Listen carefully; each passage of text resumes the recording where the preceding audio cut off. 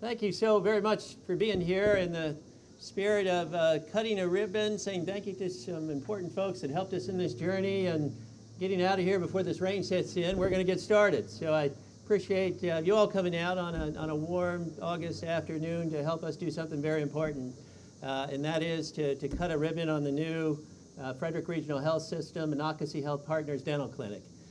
The great teamwork that's occurred is really fabulous. We're joined today by the University of Maryland, Baltimore president, Dr. Jay Perman's here. University of Maryland School of Dentistry, Dean Mark Reynolds with us. Thank you for your partnership in this project. It's greatly appreciated. We're doing something really unique here, and thank you for having the vision to do it here in Frederick with us. In 2013, our community health needs assessment showed a very clear need for low-cost adult dental care in our community. It wasn't a surprise to FMH. Folks that work in our ED know this. They see this every day.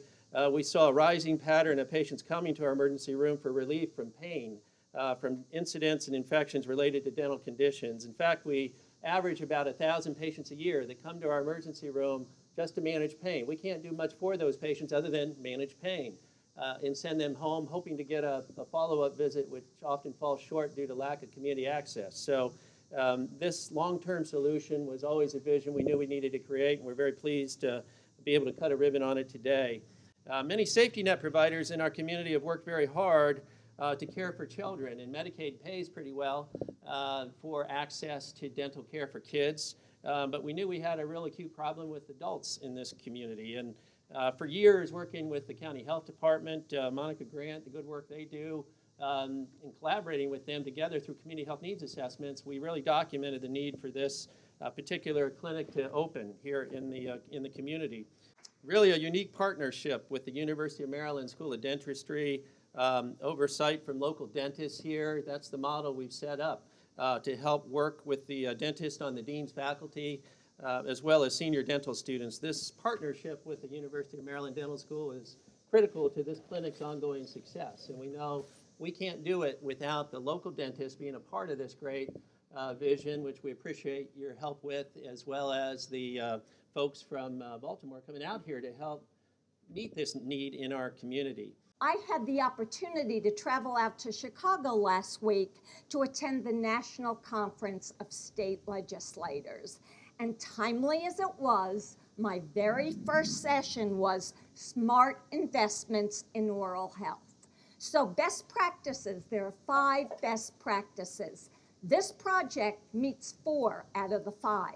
Outreach to the unserved and underserved, a facility in the community, a partnership with the dental center, and a financing in a physical structure. There's really no better way than this kind of an example to reinforce something that has been a theme of ours at the University of Maryland, Baltimore, and that's collaboration. Team, team, team.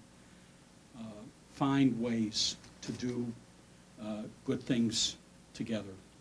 And you've given us, all of you in the Frederick community, the great opportunity to deliver on our mission, which is to help ensure healthcare access for underserved populations, for the uninsured, for the underinsured, for those who can't make it and who struggle to have the same benefits, the same opportunities for healthcare, including oral healthcare, that the rest of us enjoy. Yes, I come from Baltimore, our home is Baltimore, but we understand at UMB that our commitment needs to be for the entire state. So I too have some thank yous. I want to thank the chair of our Board of Regents of the University System of Maryland, Mr. Jim Brady, who has come to be with us today.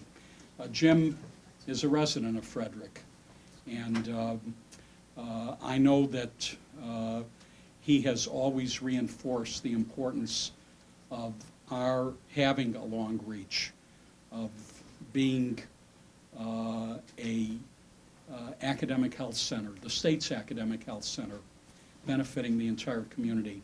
I want to thank Mark Reynolds, our dean, at the University of Maryland School of Dentistry.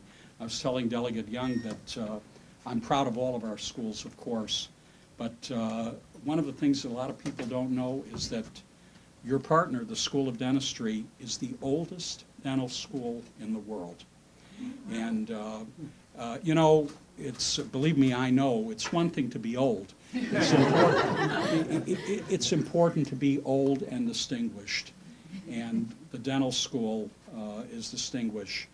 Tom Kleinhansel, and your incredible staff, thank you for recognizing acute need that people have and asking us to be your partner. Faculty member I'm proud of, Dr. Vincent DeFabio, and all the dental providers who provide their time. And these are community dentists, as you've heard, to give a gift to our students, our future dentists in the state of Maryland. The students are going to be here, and this is an incredible opportunity for them. So as much as maybe we're giving, we get back 1,000-fold. And I want to also thank Delegate Young and the state and elected officials who championed it. I want to thank community nonprofits, private companies who made this possible. We have a very simple mission statement at UMB. It's very short: to improve the human condition and serve the public good. And when you give us an opportunity like this, we fulfill our mission. The vision, you know, we envision this novel collaboration as serving really as a roadmap or as a model for other university community-based healthcare partnerships. And you know, what we're looking to do is to better prepare our students so that they, one, understand what our communities look like, what the needs are in the community, and to prepare them in a way that they can be highly effective when they enter the community. And to be able to do that at the same time in providing care, it provides a very unique and special opportunity, and one that we're very pleased to move forward with. We would envision this partnership actually evolving. I see great opportunity here for interprofessional education. I see this as an opportunity to bring oral health professionals into the multidisciplinary healthcare team. And that's will be a relatively novel step forward in bringing dentistry and medicine together.